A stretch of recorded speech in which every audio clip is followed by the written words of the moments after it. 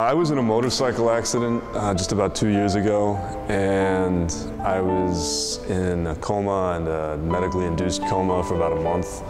I had, I think, 16 or 17 surgeries, both on my face and on my leg, which there's nothing there now. DeWalt first came to us as a face model, and he was gorgeous, just right out of a magazine. I went in for a photo shoot that Dr. Jacobson was doing on faces that included a full face and jaw x-ray. A year and a half later, he came back to us in a wheelchair. It was shocking. You know, here was a man who was at the prime of his life, who was physically a model in my textbook, and months later was left for dead in the street.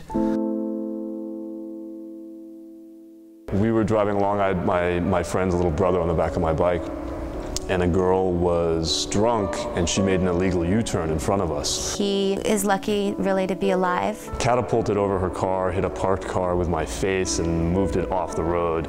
And then my friend fell on top of me, and the motorcycle hit us from behind. DeWalt's entire facial structure was crushed. The extent of the accident was so severe that under emergency conditions, when they put him back together, he really was not put together the way he should have been. Being Packaged in a different vessel is very unnerving. It's a strange feeling. You talk about, you know, bad things happening to good people who don't deserve it. DeWalt's like that. And I get like that when he's in the room sometimes. It's just sad, and he's had a great attitude about it. I think it's really heartbreaking. And I think it was really hard for him to look in the mirror and not see himself and who he was. There's something to be said for looking like your family and looking like who you are. And so it's just weird, probably, to not look like who you are. DeWalt had a very complex surgery. It was needed to be staged into 3 different stages. He is night and day from where he was when we first saw him. Dr. Jacobson definitely gave me some hope there, and it was a huge relief. Every day that he came into my office, he wanted me to put his photographs back up on the screen so that he could look and remember, and for us try to mimic and put back who he knew he is. He's under the care of the most amazing people that can be caring for him. Dr. Schindel was very hands-on and very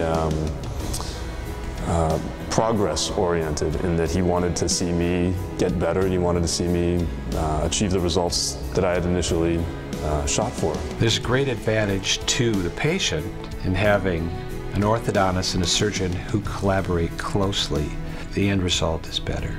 It's a miracle that he's alive. It's a miracle that he found us.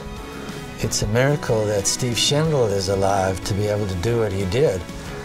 In many respects, the whole story of DeWalt is a miracle unfolding in front of us. I mean, I don't know of anyone that can even touch what DeWalt has been through and continues to go through and walk through and run through and shout through. It just blows my mind. I feel more like the person that I was, and I think that that's because of the work that was done on my face. And that's really what Face Center gave me, was my confidence back. He'll be okay.